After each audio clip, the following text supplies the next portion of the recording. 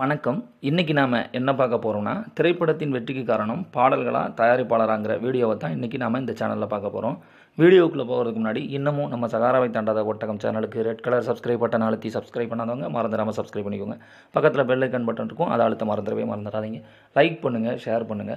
உங்க மதிப்புமிக்க கருத்துக்களை கீழே கமெண்ட் பாக்ஸில் கமெண்ட் பண்ண மறந்துடாதீங்க. யாராவது வாட்ஸ்அப்பில் யூடியூப் லிங்க் அனுப்பிச்சாங்கன்னா அதில் ப்ளூ கலரில் இருக்கக்கூடிய லிங்க் கிளிக் பண்ணிங்கன்னா லைக் பட்டன் இருக்கும், ஷேர் பட்டன் இருக்கும், சப்ஸ்கிரைப் பட்டன் இருக்கும். மூணையும் கிளிக் பண்ணிவிட்டு வீடியோவை பாருங்கள், உங்களுக்கு பயனுள்ளதாக இருக்கும். வாங்க இப்போ டைரெக்டாக வீடியோக்குள்ளே போகலாம். வந்த ஜனமெல்லாம் குந்தணும் அப்படின்னா எவன் உட்காருவான்? அப்படி உட்கார வைக்கிறது எது? மாய உலகம், கனவு பிரம்மாண்டம் என்று மக்களை மயக்கி மாய வலையில் வீழ்த்தும் உன்னத ஊடகம்தான் சினிமா. கூடு விட்டு கூடு பாயும் வித்தை போல திரைப்பட காட்சியை மனதிலே விதைத்து அதில் வரும் கதாநாயகனாக, கதாநாயகியாக, நகைச்சுவையாளர்களாக, பாடல் வரி முணுமுணுப்பவர், தன்னையும் இயக்குனர்களாக பாவித்து கற்பனையில் வாழ்கிறார்கள் மக்கள். மனைவி பக்கத்துல புருஷனை பார்க்கிறான், ஆன்னு வாயை பிளந்து படம் பார்க்கிறான். கொசு ராஜஸ்தான் வெட்டுக்கிளி கூட உள்ள போயிட்டு வருது. சரி, சாஞ்ச மானைக்கு தோல்ல கை போடுவோம்னு போட்டா அங்க பொண்டாட்டி பார்க்குறா, புருஷனை காணோம். என்னடான்னு பார்த்தா சீட்டு நுனிக்கு போயிட்டான். கதாநாயகியை தூக்குன மாதிரி என்னையும் தூக்குன்னு வீட்டில் சொல்ல, தூக்க முடியாம கீழே போட, வேற என்ன ஆஸ்பத்திரி தான். சுமதின்னு கதாநாயகன் அழ, பக்கத்தில் புருஷனும் ஏங்கி ஏங்கி அழுதே செத்து போயிடுறாங்க. ஐயா, கட்ட விட்டு பாரு, பால் ஊத்துறாங்க பாரு, திரைக்கு சூடம் காட்டுறாங்க. நாள் படம் பார்க்காட்டி தலை வெடிச்சு போயிடுவாங்க. அதுக்கு காசு கொடுக்காத பெற்றோரை கொன்னு கூட போட்டுறாங்க. ஆக அப்படி படத்தோட ஒன்றி போக காரணம், அந்த திரைப்படத்தின் வெற்றிக்கு காரணம் யாரு? அதைத்தான் இப்ப பார்க்க போறோம்.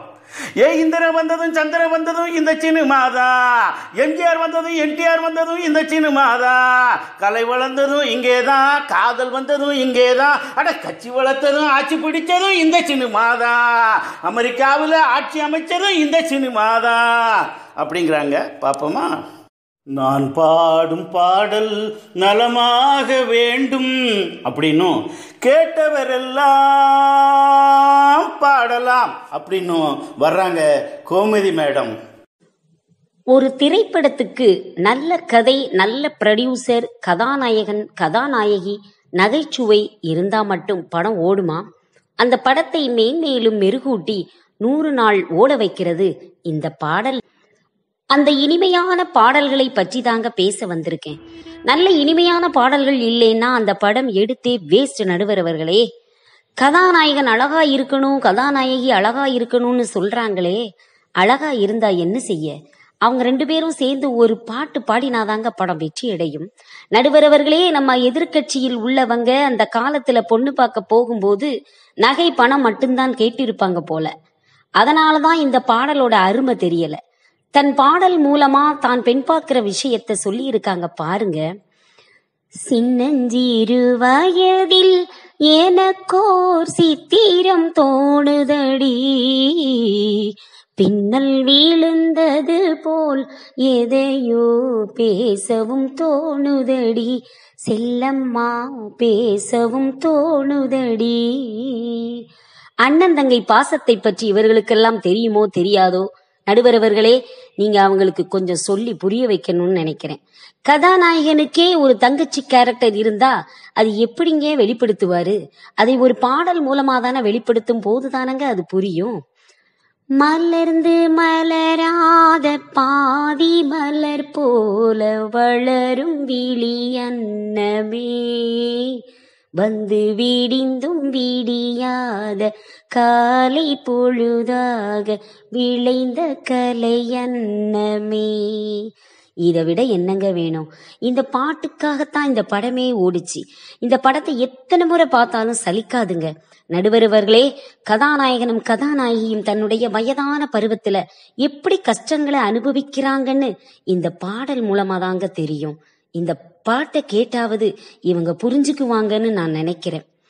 ஆலம் விழுதுகள் போல் உறவு ஆயிரம் வந்தும் என்ன, வீரன நீ இருந்தாய் அதில் நான் வீழ்ந்து விடாதிருந்தேன்.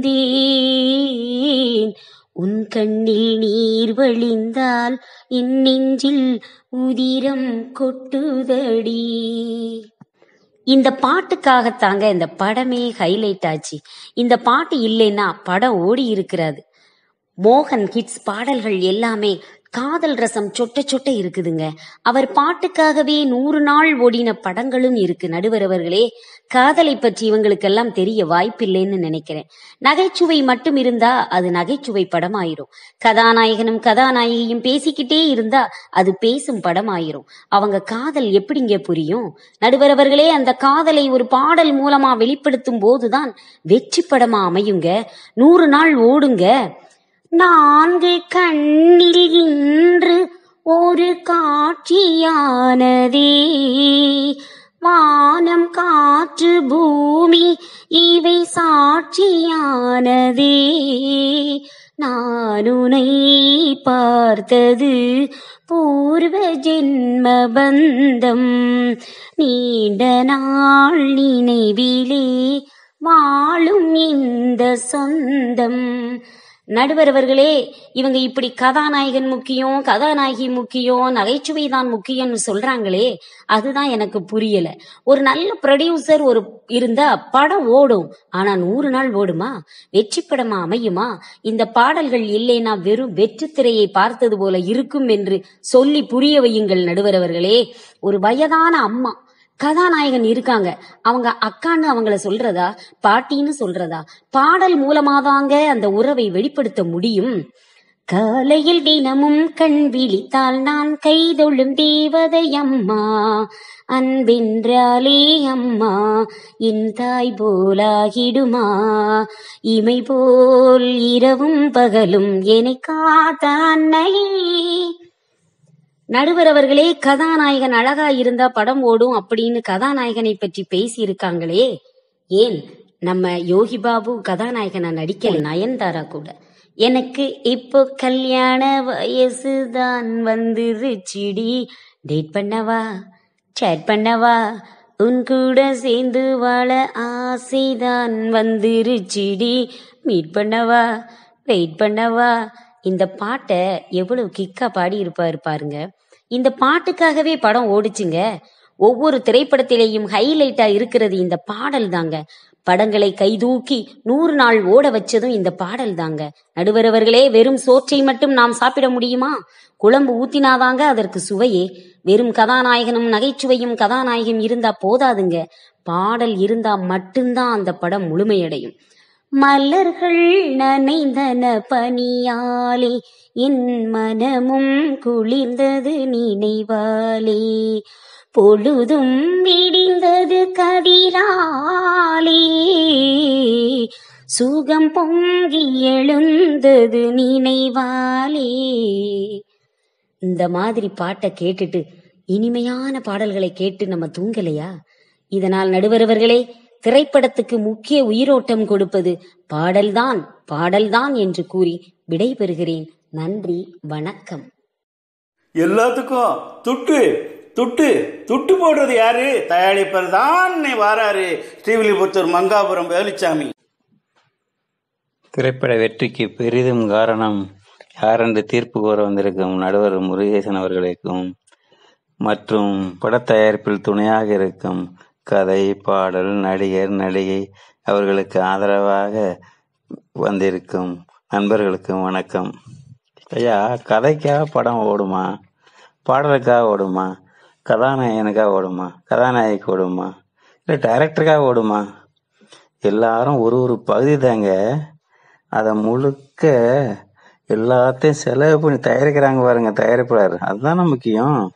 படம் பெரிய படமாக வரணும்னா, பிரம்மாண்டமாக வரணும்னா அதுக்கு காசு போடுறது யாரு? தயாரிப்பாளர் தானே. அன்னைக்கு வசந்த மாளிகை படம் எடுத்தாங்களே, அதை சின்னோண்டு வீட்டில் வச்சு எடுக்க முடியுமா? அதுக்கு எவ்வளோ பெரிய செட்டு, எவ்வளோ பெரிய இது. கற்பனையில் வரும் கதைகளிலே நான் கேட்டதுண்டு கண்ணான்னு கதாநாயகியே பாடுறாங்களே, அப்ப எவ்வளவு சிறப்பான செட்டு போட்டிருப்பாங்க. இந்த மாதிரி உலக சுற்று வாலிபன்ல எம்ஜிஆர் எங்க உலகமெல்லாம் சுத்தி வருவாரு. தயாரிப்பாளர் அவர் இருந்தனால அவ்வளவு செலவு செஞ்ச முடிஞ்சது. படமும் வெற்றி பெற்றுச்சு. கதைக்கு மட்டும் வெற்றி பெற்றுச்சு, இல்ல எம்ஜிஆருக்கே வெற்றி பெற்றுச்சா? அது தயாரிப்பு. அடுத்து வீரபாண்டிய கட்டபொம்மன் பாருங்க, எத்தனை கோட்டை கொத்தளங்கள், அவ்வளவு இதுக்கு எவ்வளவு செட்டிங் போடணும். அவ்வளவு செட்டிங் போனாதான் வீரபாண்டிய கட்டபொம்மன் மீச துடிக்க பேசின வசனம் நமக்கு ரசிக்கிற மாதிரி இருந்துச்சு. திருவிழாடல் எடுத்துக்கோங்க, பழைய என்னது எல்லா புராதன சின்னங்களையும் அந்த ஒரு படத்துல கொண்டு வந்தாரு பாருங்க, அதுதாங்க சிறப்பு. இன்னொன்னுங்க, இப்ப கிராபிக்ஸ்ல செலவு பண்றாங்க அது பண்றாங்கன்னு சொல்லுவீங்க. மாயமோதர் விட்டலாசிரியர் எடுத்தாரு பாருங்க, அது என்ன அமைப்புங்க, என்ன அமைப்பு பாத்தீங்களா? ஜெகன்மோகினி பாத்தீங்களா? ஜெகன்மோகினி, ஆஹாஹா, அழகான படங்கள்ல. அந்த படத்துக்கெல்லாம் தயாரிப்பு செலவு எவ்வளவுன்னு தெரியுமா? அந்த காலத்துல அவ்வளவு கொட்டி கொட்டி எடுத்தாங்க. இந்த காலம் எந்திரன் வந்துச்சு பார்த்துருப்பீங்க. இப்ப நம்ம கமலோட தசாவதானம் பார்த்துருப்பீங்களே, அதுக்கு எவ்வளவு செட்டிங்கு, எவ்வளவு தயாரிப்பு செலவு, எல்லா இதுவும் செஞ்சா அப்படிதாங்க படம் வெற்றி பெறும். சும்மா சாதாரணமாக இது பண்ணாது. நம்ம டைட்டானிக் எப்படி வெற்றி பெற்றுச்சு ஹாலிவுட்ல, அவதார் எப்படி வெற்றி பெற்றுச்சு, ஜுராசிக் பார்க்கு, மம்மி, இந்த மாதிரி பல படங்களை சொல்லிக்கிட்டு வரலாம்.